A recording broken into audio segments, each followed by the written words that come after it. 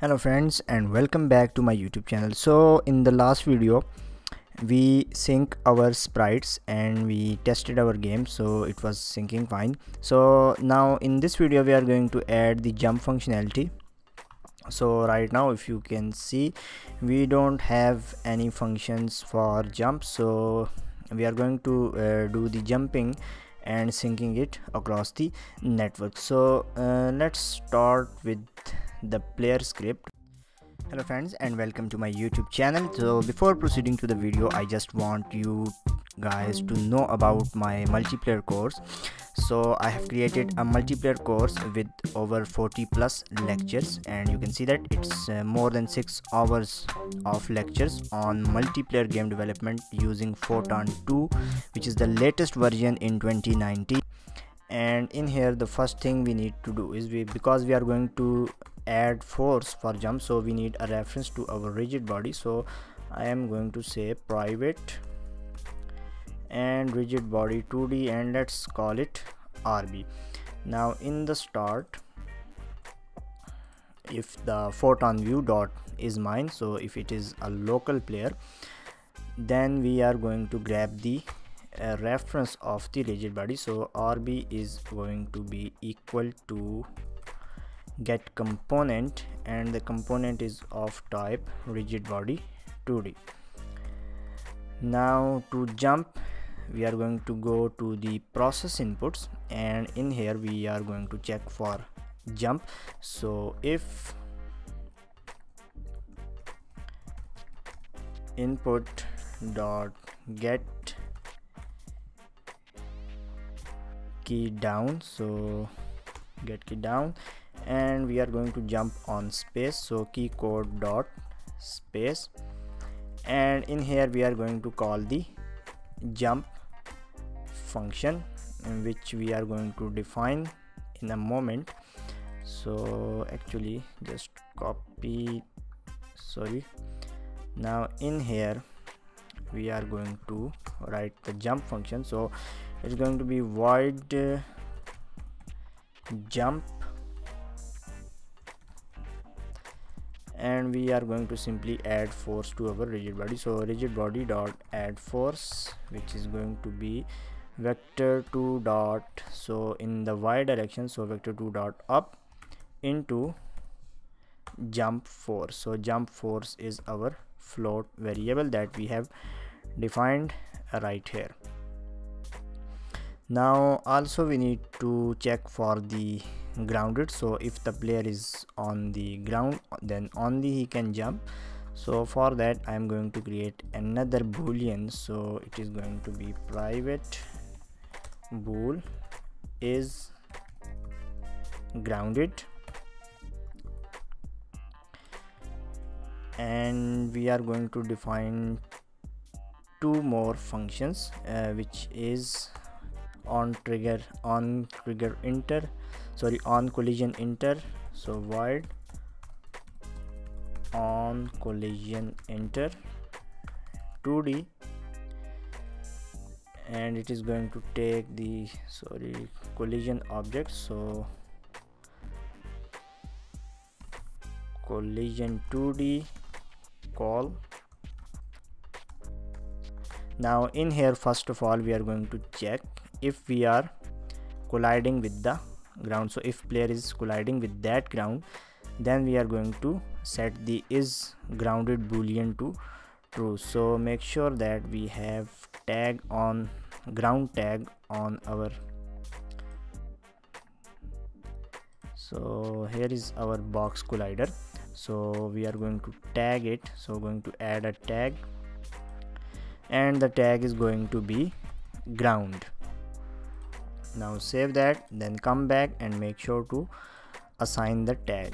So whenever our player is going to hit that box collider, which is big collider, we can then access the tag. So if call dot game object dot tag is equal to ground, then we are going to do something which is grounded is going to be true. Now we are going to copy the same code and we are going to do the same for on collision exit. So on collision exit, so this function is going to execute if our player is not colliding with that, so it means player is jumping, so it means player is not on the ground, so is grounded is going to be false. Now in here, before jumping, we are going to also check and is grounded. So if it is grounded, then only we are going to jump. Now we are also going to check if the photon view dot is mine. So if we are the local player, then only we care about the is whether is grounded is true or not. So if is mine, only then we are going to do all of that. So give this a nice indentation. Now copy the same for on collision exit right here and put the bracket right here. So now everything should work, and you might be wondering how this jump is going to be sync across the network. So in the previous videos we wrote this function on Photon serialized view, and in here we are actually passing the position. So in that position we are passing all three position, which is x, y and z. So if we jump, our y position is going to be changed, so we are already syncing the transform dot position, so the jump should also sync. So I am going to save that. Now let's go back to Unity and we are going to run the game. So I am going to go to our main scene and I am going to build the game on 2 instances. Well, before building the game, let's drag our player from the resources folder into the hierarchy, and we need to change something on our rigid body 2D. So right now you can see that gravity scale is set to 1, which is the default value, but if we leave it to 1, you will notice that the player is going to fall down very slowly. So what we are going to do is we are going to set the gravity scale to 5, and also our jump force is really high, which is 600. So now whenever you change something, always remember to hit apply on our player. And now let's remove the player from the hierarchy and let's build the game by going to main scene. So I built the project on 2 instances, but the results are not good. So let me see. Now you can see that we have a lot of delay even in the movement, but if I try to jump, you will notice that we have some kind of jitter right here and the syncing is not right. So we are going to fix that and we are going to try different things to sync the movement. And one more reason is that my internet connection is right now very slow. So on your PC you may have this more smooth syncing, so let me know in the comments.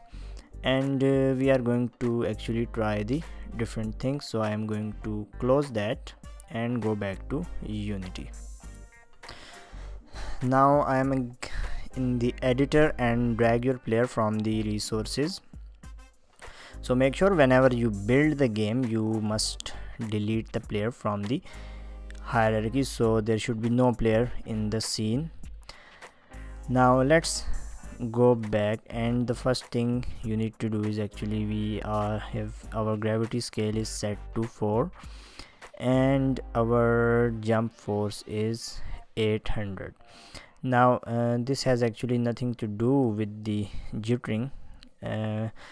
So to fix the jittering, you can see in the Photon view, we in the observed components we have our player script as an observed component.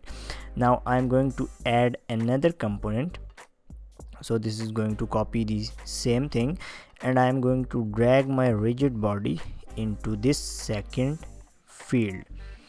So now we are actually observing our rigid body. So this is going to observe the velocity of our rigid body. So let's hit apply on our game object and remove the player from the hierarchy, and let's test our game. Now I build the game again. We have our two instances. Now let's see how jump works right now. So I am on this instances. Now if I jump, you can see that we still have a small amount of jitter, which is maybe, I think, my internet connection, but the jump is really good as compared to the previous. So now we are going to jump on that instance, and you can see our jump is now actually fine. So now I want to talk about one another thing. So I want you to research on Photon network dot send rate. So in the IntelliSense you can see that it defines how many times per second Photon network should send a package. So, and we also have a warning in like if you change this, do not forget to also change serialization here. So actually we can do the send rate. So I think the default is 10.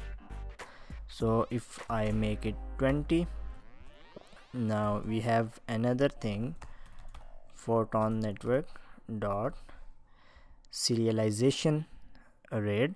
So this is actually defines how many times per second on Photon serialize should be called on a Photon view. So I think this is the function that we wrote in. So let's say it 15. Now I think this Photon on Photon serialized view. So to set the send rate of that function, you can use this serialization rate. So go to Google and search about these two properties, and I will discuss them in detail in the later video.